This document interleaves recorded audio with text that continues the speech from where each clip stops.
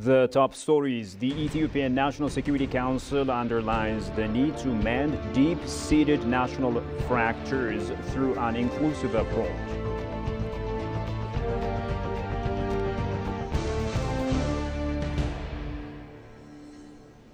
And the Ghanaian minister urges African stakeholders to employ additional artificial intelligence by creating new industries through innovations.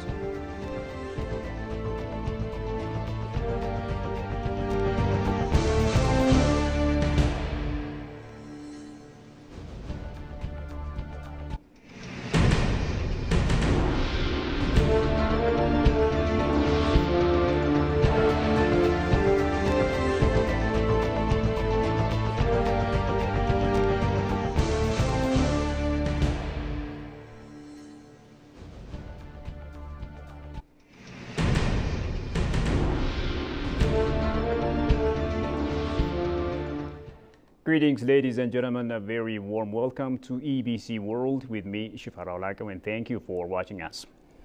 Now, the Ethiopian National Security Council has issued a statement on latest developments in the country. In its statement, the Council underscored the need to mend the deep-seated national fractures through an inclusive approach. According to the Council, 3 problem-solving mechanisms are put in place so as to address the existing and new political challenges resulting from recent circumstances, such as the conflict in the northern part of the country, the national dialogue, the transitional justice, and the national rehabilitation processes.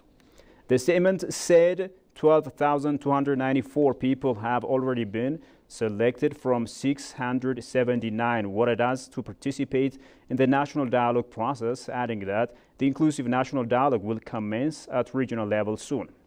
As per the statement, measures are being taken to reinstate citizens displaced due to the conflict in the northern part of the country and the security problems in Oromia and Amhara states. Leadership of the Oromia and Amhara regional states has managed to return many IDPs from campus to their homes.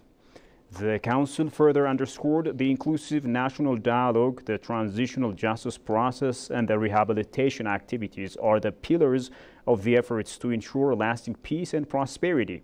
The Council commended the activities the government has been undertaking to ensure inclusive democratic governance in the country.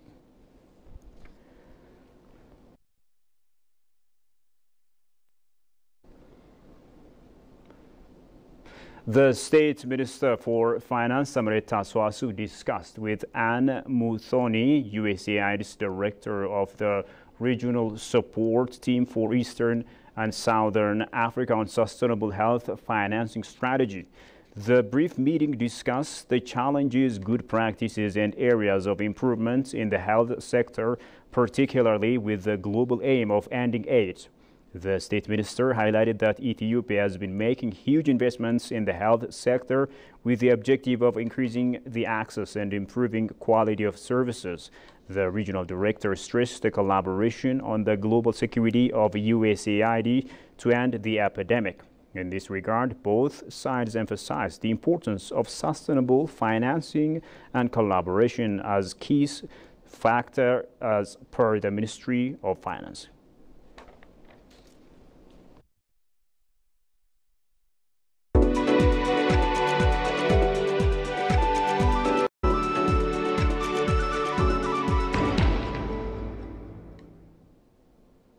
And moving to business stories, the Zenith Steel Company, widely reputed for producing high-quality steel and electrical equipment in China, has expressed its desire to invest in Bole Lemi Industrial Park in Ethiopia.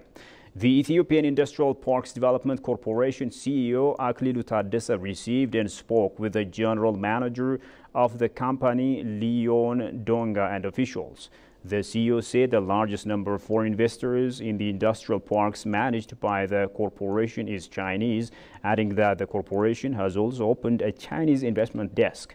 Officials of the company explained the investment plan, current activities of the company, and the work they plan to do in the first phase.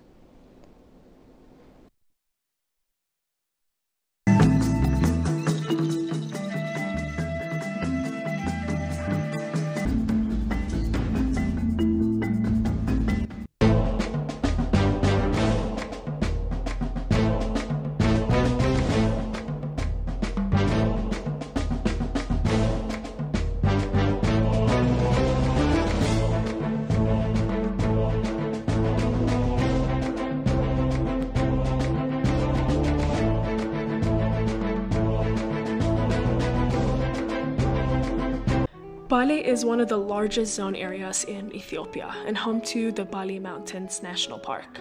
Its Afro-alpine climate is set to host the highest incidence of endemic wildlife per area in the world. These mountains get less of a spotlight compared to the mountains in the northern part of Ethiopia.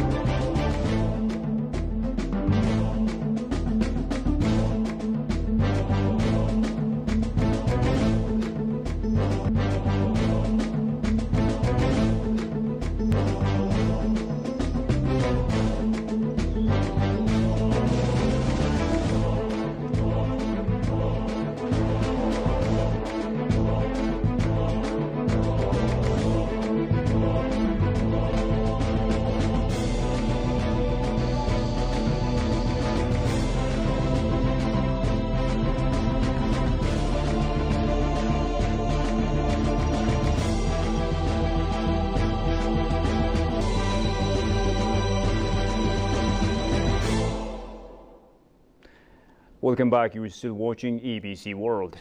Ambassador Peter Pham, the former U.S. Special Envoy for the Sahel and Great Lakes regions of Africa, says it is critical to comprehend Ethiopia's legitimate rights and needs to access the sea and guarantee economic security for its people.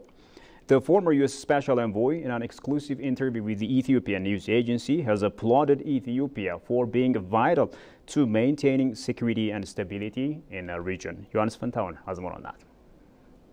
It is imperative to understand Ethiopia's legitimate interests and needs to access sea and ensure economic security for its people.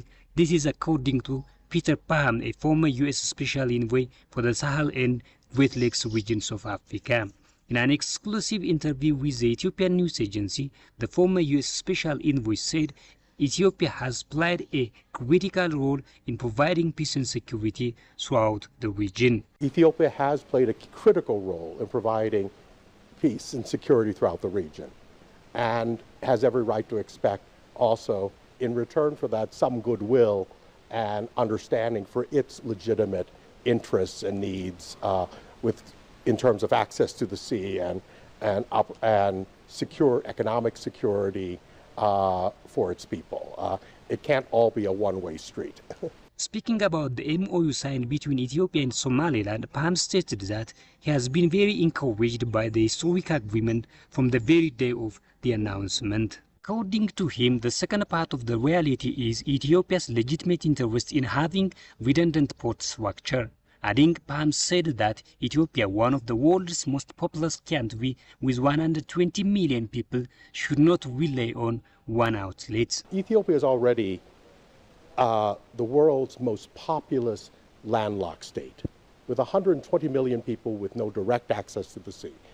Now, to date, Djibouti has functioned, and nothing negative about the access through Djibouti. But a great country like this with 120 million people should not rely on one outlet. The fact that Ethiopia is looking for access and the port of Berbera makes sense economically. DP World has already invested in there. The United Kingdom government is investing in phase 2. There's a road infrastructure bringing the port there. There's an excellent runway. All sorts of things make that a compelling case. Moreover, Pham elaborated that Africa as a whole, and this region in particular, lacks critical infrastructure. I think the key is that Africa as a whole, but this region in particular, lacks critical infrastructure. So anything that contributes to it, I'm very much in favor of it. Whether it be ports, roads, energy, electricity, anything that adds to the stock that helps create the conditions for economic growth and prosperity shared throughout the region is a positive development. The former U.S. Special Envoy further pointed out that as Ethiopia is looking for access to sea, the Berbera port makes sense economically. And finally, a Ghanaian minister has urged African stakeholders to employ more artificial intelligence by way of creating new industries through the mechanisms of innovations. Regarding the new normal threats of AI, the minister who talked to our staff reporter Tigist Saranessa says mechanisms need to be put in place to tackle threats since every technology comes with its benefits and threats. Listen to this. With a rapidly growing youth population, increased connectivity, and a bargaining tech ecosystem, the African continent seemed to possess most of the elements to harness AI and data science for significantly economic and social impact. Approached by ABC, Nashiru Salifu from Ghanaian Ministry of Environment, Science, Technology and Innovation reiterated that what science, technology and innovation does is create industries through the mechanisms of innovations. Well, so it comes in both forms, socioeconomic transformation. So you have social benefits and economic benefits. What STI does is to create new industries. Through the mechanisms of innovation, we are able to create new industries. And as you can see around the world, startups are springing up everywhere. And the biggest challenge of every government in the world today is jobs creation and economic transformation. So once you have startups springing up, what it means is that you are going to create jobs and it's going to enhance the livelihoods of people at the grassroots levels. Artificial intelligence, AI, and big data science hold immense potential for creating new sources of economic and social development and for addressing numerous environmental concerns. Salifu took time to reflect on how Ethiopia's STI impressed him, adding the initiative creates a platform to learn from each other. Well, I think that has been the basis of this forum, to learn from each other. And I was impressed by what Ethiopia is doing. And we have taken notes of what Ethiopia is doing. Obviously, we also shared our experiences, what we are doing in Ghana, and I believe Ethiopia would have also picked some lessons from that. In the case of Ghana, we are open to collaboration with African countries and other countries that have done so well in the world as far as STI is concerned.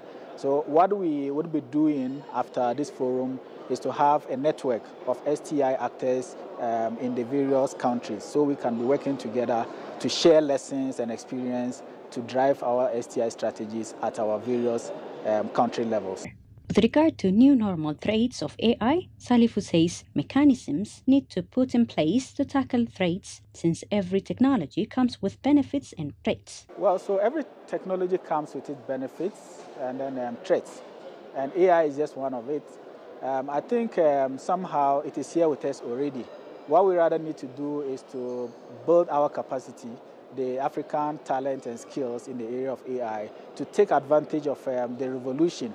The fourth industrial revolution is characterized by AI and other frontier technologies, and we can't be left behind.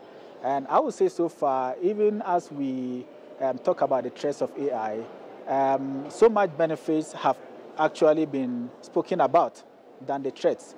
And what it means is that AI is generally beneficial. We need to put in mechanisms to address the threats. And I think every country should have a strategy to do that. In Ghana, for instance, we are developing a strategy on cybersecurity and other AI and other emerging technology, the threats that comes with it. We are developing a strategy to mitigate that and combat that, and rather focus on the benefits of these technologies that are here with us today. In order to share benefits of STI, working collaboratively is much needed, he added. AI and data science is expected to create the most economic and social benefits in Africa now and in the future. Ladies and gentlemen, you have been watching EBC World. Now a quick recap of the top stories. Ethiopian National Security Council underlines the need to mend deep-seated national fractures through inclusive approach.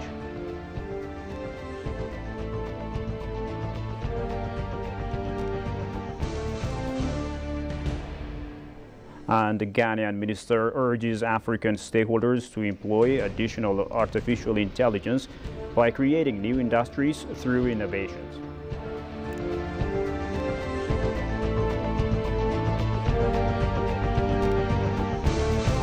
And with that, we come to the end of today's news. Thank you for watching us. Bye-bye.